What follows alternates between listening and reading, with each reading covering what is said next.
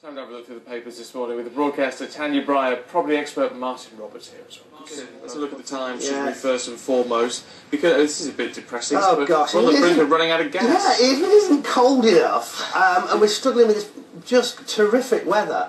They're now saying that we're going to run out of gas, so we're going to be chopping up the furniture to keep ourselves warm.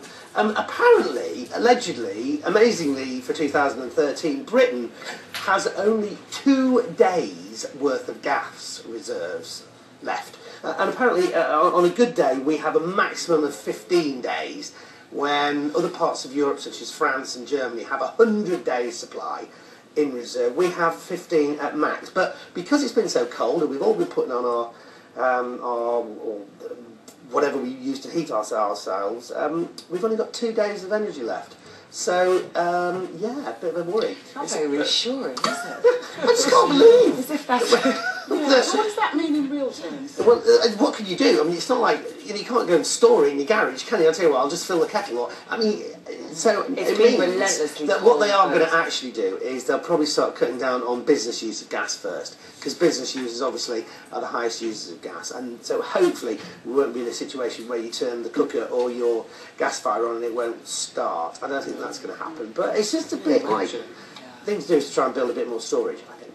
Yeah, well, they do talk about a war on the countryside, according to the Telegraph. Wow, well, the Daily Telegraph has got hold of a recording of a meeting which Nick Bowles, the planning minister, had with several property developers. I think it was yesterday, in which he was quoted amongst other things as saying he couldn't care who owns the bloody things, meaning land and stuff. And he's basically saying to these property developers that stick with it, guys, I'm going to relax the rules in terms of planning, and you're going to be able to do all those things which you've been but stopped from doing for the last few years, 10 years, 20 years, 100 years, however long planning laws have been in place. And actually, in order to fulfil the whole new build homes scenario, which obviously has been very much part of the budget this year, they're going to relax lots of rules in terms of planning. And both sides of the equation have got something to say on this in terms of what is this going to do to the countryside on the one hand. Can you do this without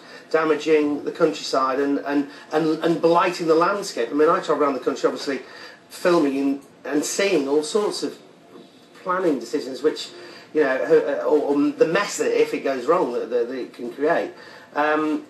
And there's brownfield sites out there that you can build on, stuff that's already had stuff constructed already. So the fear is that the countryside is going to suffer, and I just hope there's a way of doing it where we can get, the housing market on its feet again, but without destroying the countryside or relaxing the rules too much. It's a concern that, I mean, obviously there's a lot of advantage to using brownfield sites, but is it at the time when we haven't got any money already? But it's the clean-up cost, the decontamination cost of some brownfields. You're talking about a very specific type of brownfield where there are contamination issues, but there's lots of brownfield sites which has just had old housing on it, or in some cases commercial developments which hasn't got any of this sort of contamination issues which you talk about.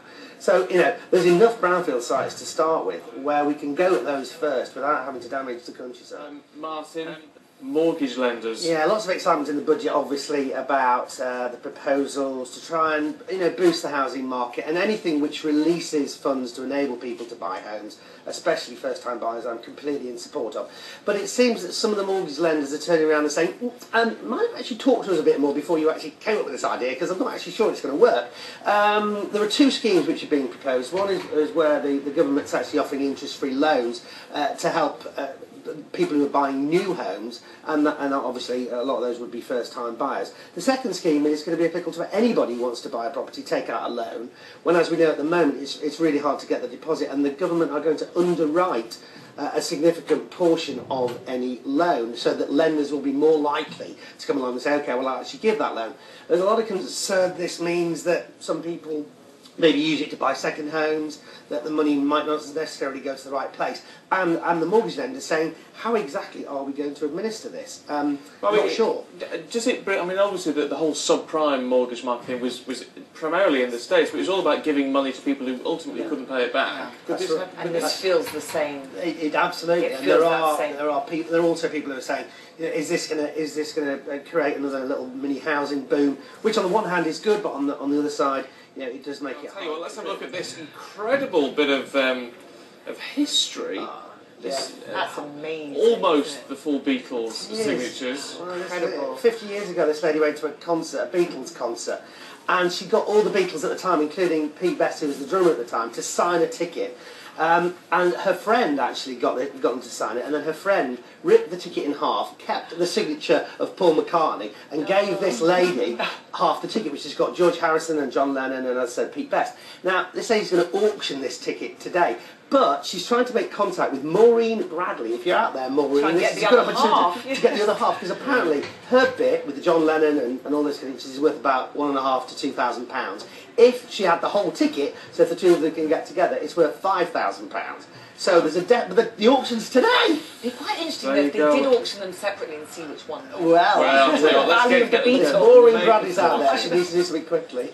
Get in touch, that's totally do. Look, it's been great to see you. Thank you you so very much. indeed. Lovely Good to see you this morning.